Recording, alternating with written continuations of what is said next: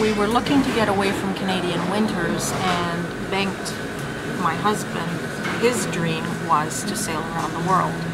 We were both sailors. I had grown up sailing in Canada and racing sailboats. We had had a race boat in Montreal. We sailed a lot together. And he thought it would be fabulous to buy a cruising boat and sail around the world. And I said, absolutely not. So the compromise was moving to Costa Rica and buying a boat that we could sail up and down the coast, which is what we did.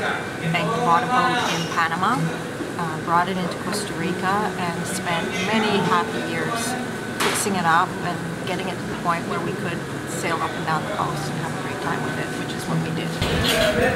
I would think that anybody who was looking at moving to Costa Rica, buying a property like we did and retiring, you need to think about what are you going to do once you're here, because it's a very small town, it's a very laid-back, quiet lifestyle, which is fabulous and which I could never go back to city life, but given that, it is difficult for some people. And I think especially for women, because women rely so much more on relationships and their friendships and their family and things like that. Guys can sort of get together and have a beer and it's like they've known each other forever. So you need to become involved, either in all the local clubs, the yoga, there's Zumba, there's paddleboarding, there's a book club, there's ladies who play cards, there's all that kind of stuff available.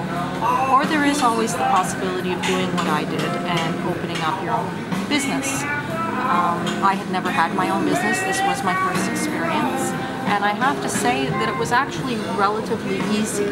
I mean, yes, there is bureaucracy and permits and all that kind of thing, but that exists in any part of the world. I didn't find it particularly difficult or particularly bureaucratic once I figured out the system.